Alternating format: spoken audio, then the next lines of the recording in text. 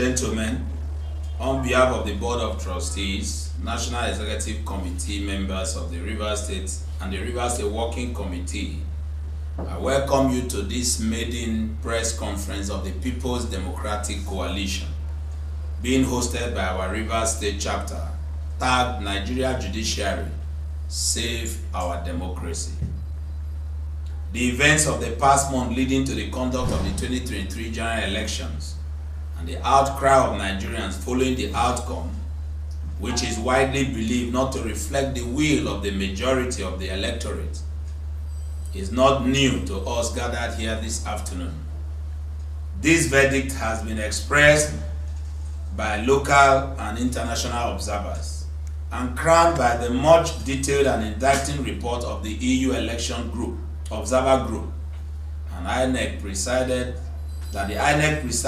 over the most shabbily organized election in the history of our country. Today, the battle for the redemption of our democracy has moved to the temple of justice.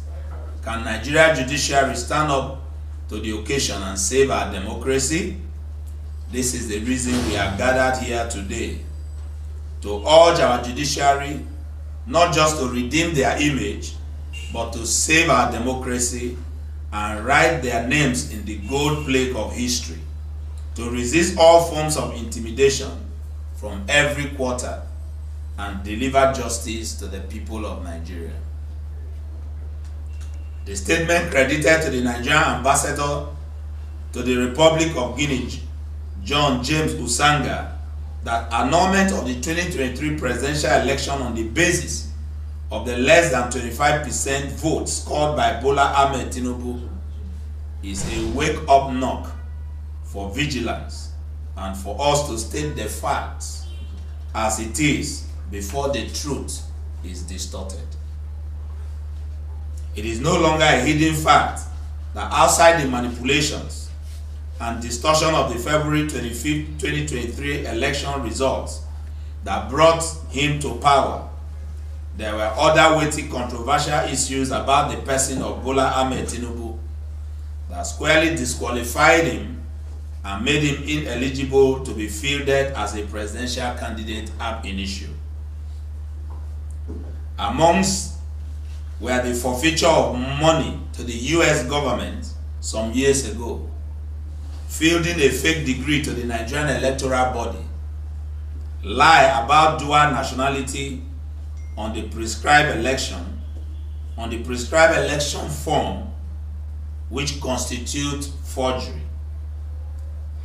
Added to this was the non-achievement of 25% votes in the FCT as stated in the Nigerian electoral extant laws. It is therefore not surprising to every reasonable thinker and analyst that this government is built on illegality and cannot stand the actual test of law and will be extremely difficult to win the people's confidence. This is the reason the coup d'etat in Niger Republic and the junta will readily dismiss any statement from the Nigerian government and indeed ECOWAS as nothing and of no effect. Public remarks by social commentators across the globe had insisted that the illegality of the Nigerian president and ECOWAS leader has made it difficult to effectively intervene in the Nigerian crisis. This is an apt demonstration of the level of unacceptance this administration has subjected itself by her desperation for power. If the judiciary is muzzled down by corrupt forces that are very desperate for power, then Nigeria is doomed to eventual collapse. But if the judiciary is able to hold sway and live up to its billings at this most auspicious time, Nigeria certainly will be restored to our enviable position in the Community of Nations.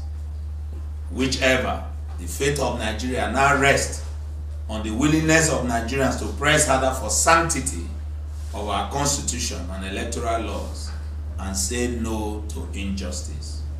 Let's take back our country, wake up Nigerian youths, and reject the illegitimate INEC selected president, Bola Ahmed Tinubu must be disqualified. Thank you and God bless you.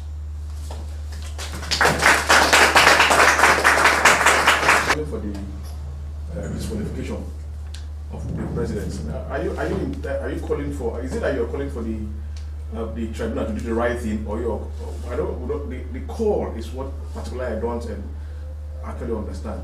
Is it the tribunal, or you're asking, or what basis are you calling for the disqualification of the president? Well, the bases are clear, but we will forgive you because you said you came in late.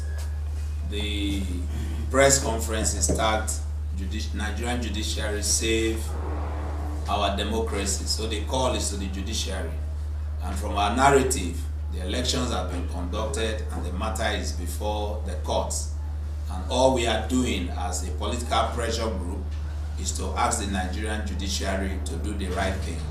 Of course, this call became almost very much necessitated based on the statement of the ambassador of Nigeria to Guinea-Bissau, which, of course, you know, the ambassador represents the president and represents the nation. And so we quickly have to respond to the fact that he has said that if the president was disqualified or the election nullified on the basis of not scoring 25%, that the country will be thrown into anarchy. We saw that as an affront on the judiciary and a way to intimidate them.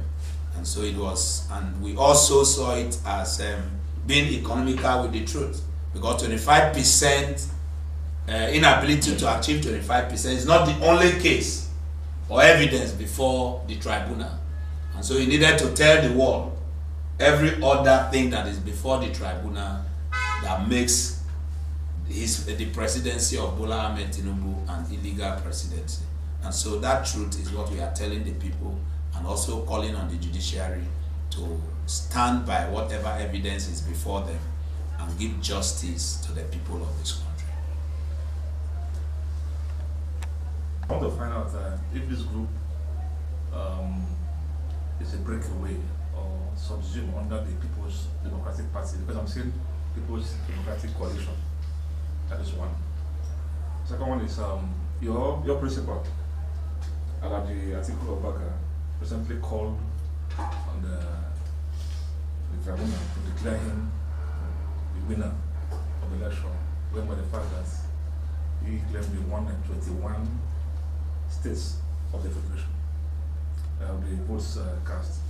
Wouldn't that be jumping the gun, since the matter is already before the tribunal?